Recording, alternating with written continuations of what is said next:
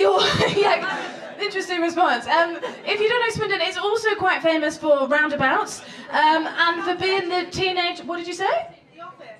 The Office? That's Slough, babes. But they had an office in Swindon. Great, beautiful, it's good to know. Good to know. Thanks. I feel like I've worked with you in an office before.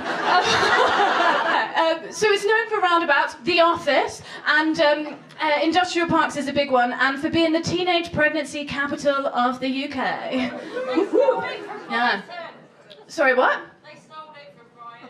They stole it. Was Brighton up there as well? Years ago we had it. You had it. And you're still bitter about it.